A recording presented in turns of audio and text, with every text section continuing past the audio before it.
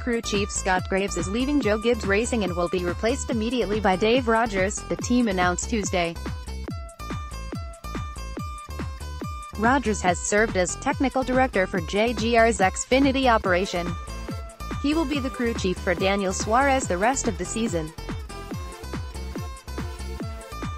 Rogers and Suarez worked together for 5 races in 2017, Suarez's rookie year, before Rogers took a personal leave of absence. Graves had been Suarez's crew chief since then. Rogers has 18 career Cup wins while working with Kyle Busc, Denny Hamlin and Carl Edwards at JGR. Suarez was the only Joe Gibbs Racing driver not to make the Cup playoffs this season. He enters this weekend's race at Talladega Superspeedway 18th in points. Kasey Kahne announced Tuesday that he has not been medically cleared to compete the rest of the NASCAR season, effectively ending his NASCAR career. Kahne, 38, had previously announced this would be his last full-time NASCAR season. Kahne has missed the last 5 races because of dehydration issues and had hoped to be cleared after a test last week at Charlotte Motor Speedway. Instead, he was not. To say I'm disappointed after receiving the results that I was not medically cleared for the remainder of the season following a test session at Charlotte Motor Speedway last week is an understatement, Kahne wrote in a tweet. It was my hope that everything would go well and I would be able to finish out the season strong in the No. 95 for Levine Family Racing. Unfortunately, that's not the case. Kahne stated in his tweet that he is perfectly healthy out of the race car and that doctors have not determined any underlying health problems. My body just can't handle extended periods of time in the race car and we weren't able to control the sweat ratio to keep me hydrated enough to prevent any permanent damage to my body, Kahne wrote. Kahne said he would return to racing sprint cars, which compete in much shorter races. He ended a note to fans by saying, "See you all soon at the dirt tracks, and thank you for sticking with me over the years." Kahne ends his NASCAR career with 18 Cup wins and 529 starts. He won the Coca-Cola 600 3 times, 2006, 08 and 12, and won the 2017 Brickyard 400 at Indianapolis Motor Speedway. He also was the 2004 Cup Rookie of the Year. Regan Smith will again drive the No. 95 car this weekend at Talladega Superspeedway. pic.twitter.com/ChecoQuink, Kasey Kahne, at Kasey Kahne, October 9, 2018. I know what Kasey Kahne would love to finish the season. I appreciate that he's made a smart decision based on his doctor's advice to skip the remaining events. I feel lucky to have been teammates. It gave us the opportunity to become great friends. Dale Earnhardt Jr., at The Ledger, October 9, 2018. Whenever NASCAR returns to Talladega, the movie, Talladega Nights, is often brought up. What is your favorite racing movie and why? Nate Ryan, in the documentary category, it's Senna. The chronicle of one of Formula One's most extraordinary talents and personalities is so emotionally gripping, you can be captivated without knowing anything about racing. In feature films, it's Le Mans because Steve McQueen, and Winning because Paul Newman. Justin Long, Winning.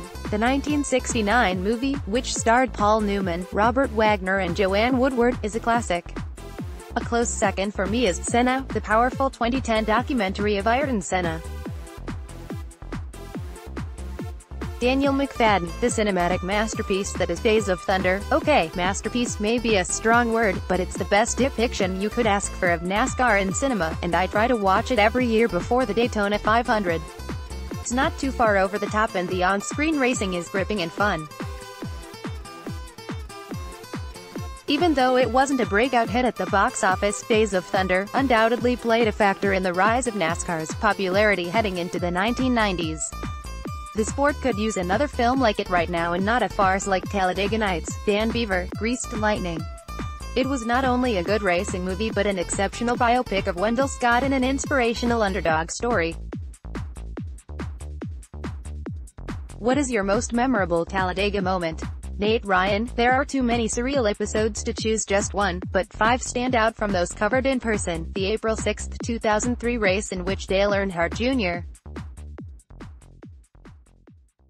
rebounded with a damaged car on a controversial pass for the lead below the yellow line. Everyone thinks of multi-car crashes at Talladega, but Elliott Sadler's never-ending tumble down the backstretch in the Sept. 28, 2003 race still registers. Jeff Gordon's winning celebration on April 25, 2004, being met by a few thousand beer cans hurled by angry masses showing their displeasure with a yellow flag that ended Dale Earnhardt Jr.'s bid at a win, and virtually created the overtime rules. The wicked airborne crash of Carl Edwards into the front stretch catch fence during the final lap on April 26, 2009, injuring several fans as Brad Keselowski scored his first Cup victory with the underdog James Finch team. The massive cloud of dirt and dust that erupted in Turn 4 on October 7, 2012 when a block by Tony Stewart in the last turn helped trigger a 25-car pileup and left Earnhardt with a concussion that sidelined him for 2 races. Dustin Long, so many. Here are a few I've covered in person. Dale Earnhardt's final Cup win in October 2000. He went from 18th to 1st in the final 5 laps to win in one of the most riveting charges to the checkered flag that I've witnessed. The April 2004 race when fans littered the track after Jeff Gordon won. Gordon and Dale Earnhardt Jr. were side by side when the final caution came out. Gordon was declared the leader and won when the race when it could not be resumed before the checkered. The October 2006 race. Dale Earnhardt Jr. led the last lap with Jimmy Johnson and Brian Vickers trailing. Johnson made a move to get under Earnhardt and Vickers followed. Vickers hooked Johnson, turning Johnson's car into Earnhardt's car, wrecking both. Vickers scored his first career Cup win. The October 2008 race where Regan Smith took the checkered flag first, but Tony Stewart was given the win by NASCAR because it stated that Smith illegally passed Stewart by going below the yellow line coming to the finish. The April 2009 finish where Carl Edwards' car flew into the fence in his last lap duel with Brad Keselowski, who scored his first Cup win and did for car owner James Finch. Daniel McFadden, it may not be my most memorable moment, but it's what popped in my head. A year before his dramatic final Cup win, Dale Earnhardt showed off his magic in the 1999 IROC race at Talladega.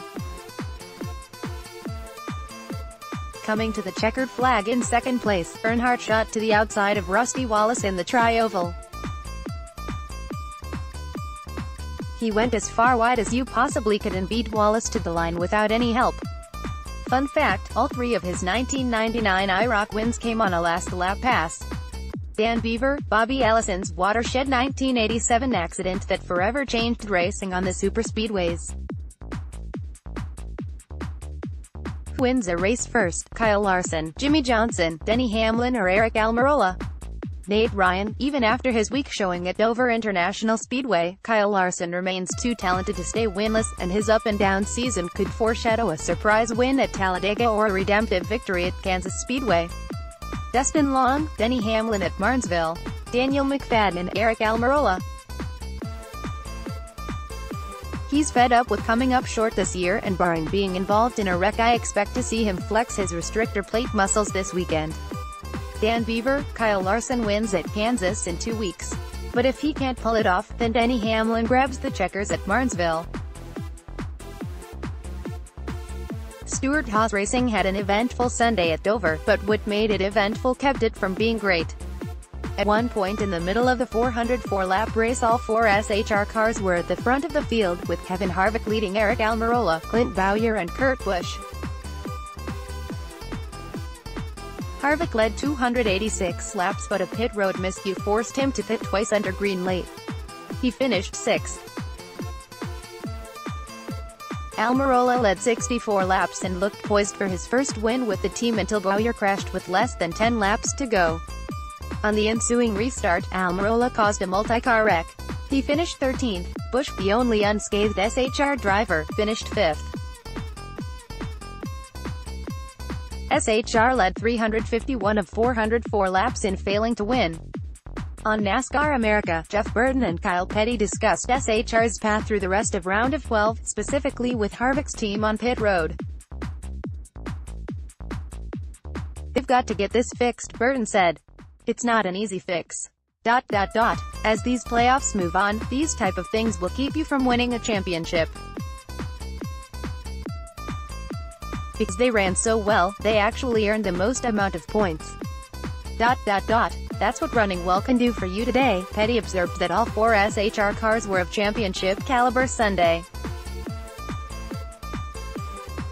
"All 4 teams performed at that level," Petty said. "All 4 drivers performed at that level. But Kevin Harvick, once again, threw down notice yesterday, I think, to a lot of people to say, hey, that first round we were here. But we come to play ball now." Watch the above video for more. Sunday's Cup race at Dover saw 2 instances of rear ball joint failures on cars. The first occurred on Jimmy Johnson's No. 48 Chevrolet during the pace laps and resulted in Johnson going to the garage for repairs before the green flag. He finished 36, 17 laps off the lead. The second failure happened to Clint Bowyer's No. 14 Ford and resulted in him crashing with less than 10 laps to go. NASCAR America's Marty Snyder reported Monday that the incidents have caused concern in the NASCAR community over the rare failures. "That's a NASCAR-mandated part all the teams buy from one vendor," Snyder said. "There is concern both those pieces have been sent to metallurgists, that there might be a bad batch of ball joints.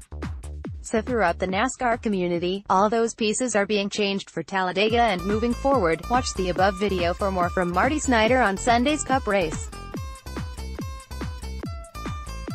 Scott Miller, NASCAR's Senior Vice President of Competition, discussed the ball joint failures Monday on SiriusXM NASCAR Radio's The Morning Drive. "It was a very strange failure, something that me as a racer and everybody in the garage area, it's not a part that would typically fail," Miller said. "Very strange. We looked at the parts and stuff with the team.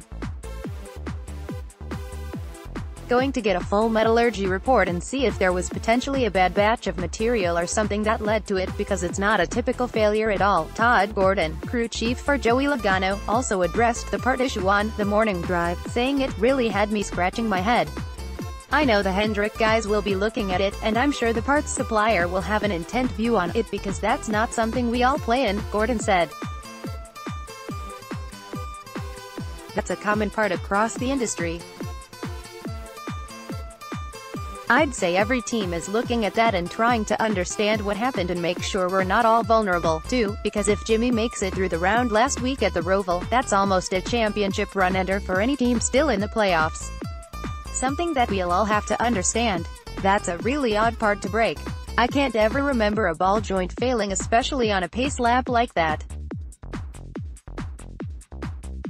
When it hits the wall is one thing, but to be under normal racing scenarios and have one break, or in that case under caution. From what I understand, I don't think it was a different part than what they had practiced with. Really odd timing with that one."